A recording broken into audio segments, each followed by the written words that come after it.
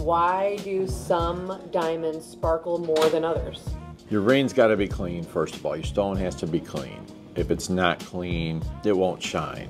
Okay, so cosmetics, hairspray, this stuff will adhere to the outside of the stone. It will definitely affect what's going on with the way light bounces around.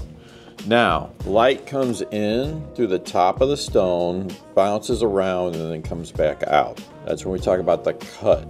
All right, not the shape, but the cut. So sometime if a stone is too shallow, if a stone is too tall, that'll affect it. So now what we're doing is this. We're getting all these, natural diamonds have to find, they will find their gaps in the market that they can fill and compete and win over the lab diamonds.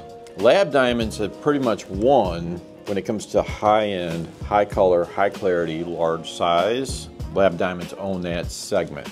I'm not breaking news, I don't think, here, but there's going to be a big push this fall for desert color stones that are natural. Heard it here first, okay?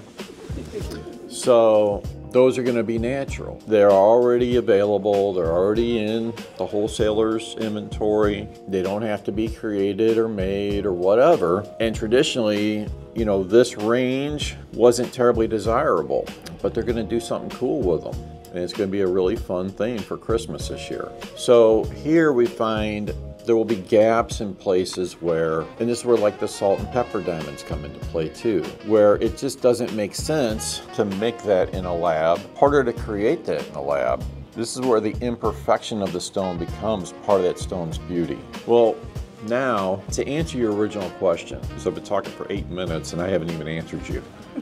So stones that are down here, I1, I2, not necessarily I3. I1 is so many inclusions, it affects either the beauty or durability.